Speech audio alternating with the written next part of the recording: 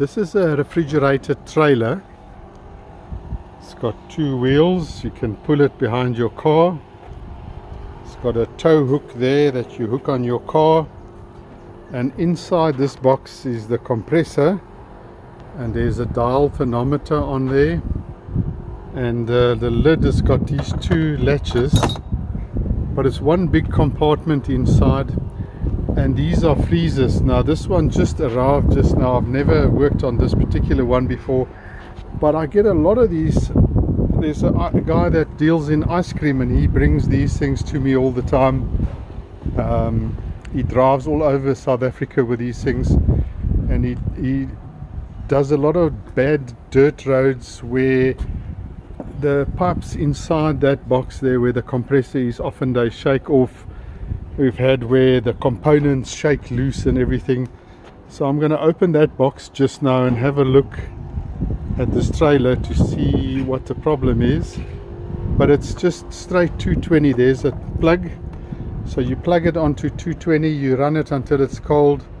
When it's cold enough, you unplug it and then you hook it behind your car and off you go. I took a whole lot of very rusted bolts out and we got the cover off. There's the cover now. So what we've got here, we've got a compressor, there's a fan motor, pressure switch, this is the control box for the compressor, there's a thermostat and a dial thermometer. So it's very basic refrigeration system. Because this is deep freeze, this is a low temp, so obviously use high pressure gas like 507, 404, or the older ones were 502. But I'll do a couple of tests and then we'll find the fault with this. I've plugged it in. I just ran an extension cord out here. Compressor starts up, it's running, fan motor is running, but the compressor is making a hell of a racket. It looks like one of the springs inside, because there's three springs where the motor hangs on. Looks like one of the springs is snapped. The motor is like knocking against the side there. Fan motor is very noisy, but the high side's getting warm, so there is gas in the system. So I'm going to run it for a couple of hours just to see that it cooled down, but you're going to have to change the compressor, and it's a good idea to change the fan motor when we're about it. But let's just run it and see. Temperature there is about 23 degrees, 22 degrees, and normally these things run at about -20. So I'll leave it for a couple of hours and just see what happens. I spoke to the owner of this refrigerated trailer and I told him that the compressor wasn't usable anymore and we should change the fan motor. And he said, please go ahead and try and cut costs where I can.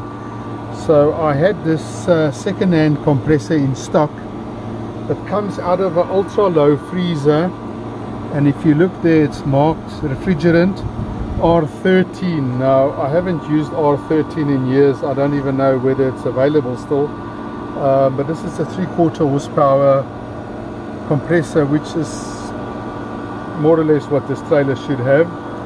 I put a new fan motor on there, and I've mounted it on two sets of brackets, purely because this thing is going to be towed around behind a car and it's going to rattle around, so the more steady we can mount things, the better.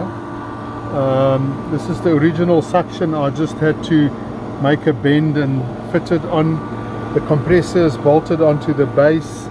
There's the pressure switch. I haven't connected the low side of the pressure switch on yet. There's only one fitting which I'm using to charge it. Now I wasn't sure what gas was in here, but seeing I'm using a very old R13 compressor and I still had in stock some DuPont Freon 502, I charged the system with 502. It's going to be a deep freeze, so we'll run it and see what it does. There's the gauge on. Suction pressure is running quite low. It's pumping nice and hot and it sounds much quieter than before.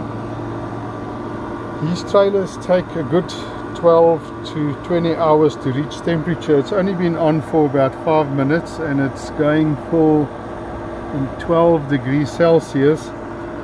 Our ambient temperature outside here in Johannesburg at the moment is 30 degrees plus, so it's extremely hot outside, and this freezer doesn't fit inside my shop, so I'm doing it outside in the sun. This base where the compressor is mounted on is not mounted yet, it's still loose.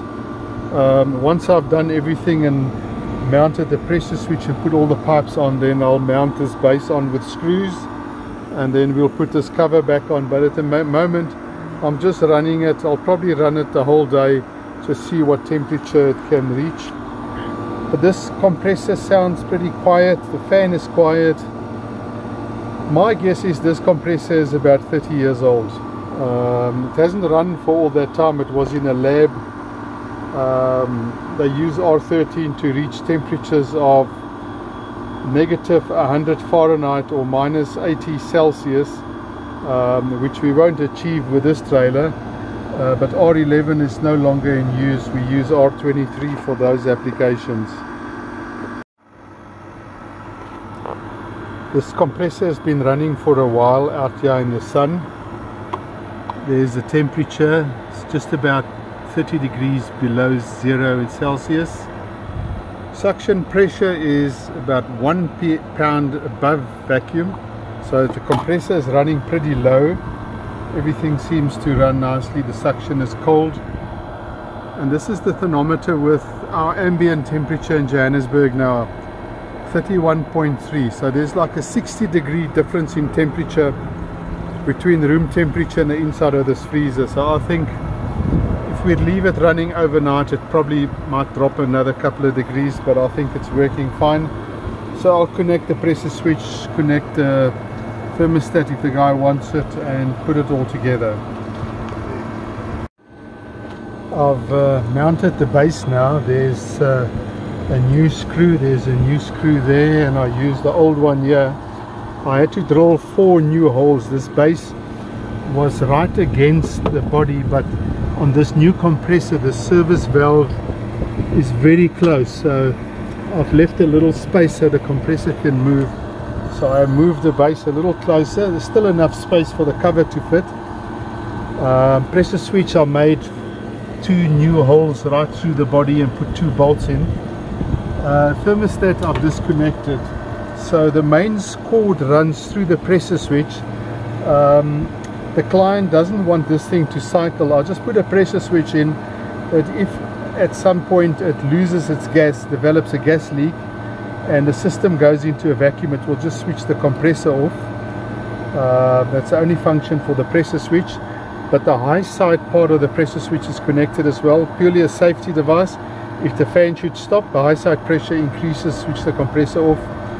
I've put some of these little ties on here. What I do is I take a piece of pipe and put a zip tie in the middle, just so that this thing, when it shakes around, I'll put 2 down there at the dryer as well, so it doesn't shake the pipes off.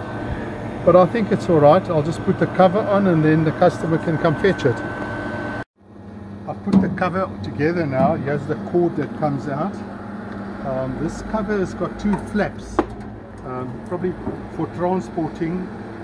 You close it, there's one on the other side as well.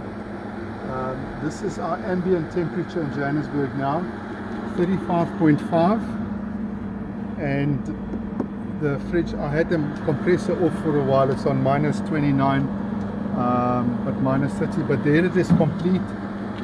This is all steady, ready to go out with the second-hand compressor in it.